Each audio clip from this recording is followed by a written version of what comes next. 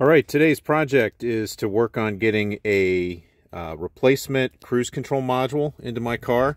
What I found is that the cruise currently, it will, as soon as you engage it, the response that you get from the cruise control system is for the engine to go wide open throttle. So obviously not ideal. It will cancel effectively, so I knew that there was some feedback loop occurring because I could get the cancel to work. But anytime I try to excel, that's the problem I had. So the first order of business is to get the old cruise control module out. Now, if you haven't seen where one of these is yet on a 928, they're actually located, and here's the box that I've removed. They're located, if you look under the center console, it's placed up here on this little tray. And as you can see, I've removed both the left and the right side trim from that area so I can access it. So as you see here, the pieces that were normally in that place, just a few screws to take those off. They're easy to find. If you run your hand over the carpet, you can feel them.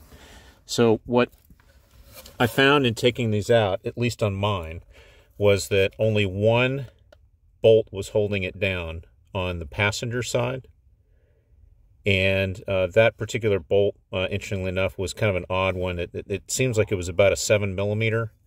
So I removed that, and the way it's oriented up against the firewall is like this. And so what you have to do after you loosen it from being back in this spot, so I'll put it back in here a little bit so you can see where it was. It was oriented in here and obviously swung around. You have to get it loose and just start working it this way and get it past these tabs and past the wiring here, harness, and pull it free. And then you'll see that there is a directional connector here, so you can't screw it up and going back in because it's got that tab there and a tab here on the box. So I'm going to replace that. Hopefully that'll work and resolve the issue, but I didn't see a lot of people online that had a video of exactly where the back box sat and how to kind of work it out. It's very tight in here, but there's a lot of plastic components and aluminum trays supporting it that you can move around and manipulate to get in there. Now, what I ended up doing as a replacement, and by the way, I'm not sure if this will come up on camera, but there's actually loose components in here, so that wasn't much of a surprise given the age. But look around the front of the car. What I ordered was a replacement box from 928s or Us. Again, thanks so much to Roger. Called him up, knew exactly what I needed, got it out to me very quickly, as is always the case with things from 928s or Us. Can't say enough about them.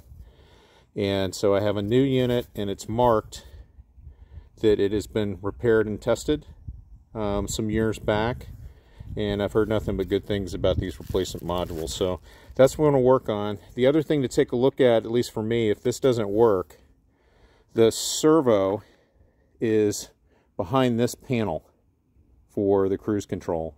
So the way you get to that is taking the tire off, taking this cover off, and you can see in there the servo component that's sitting that takes care of pulling tension on the cruise control wire.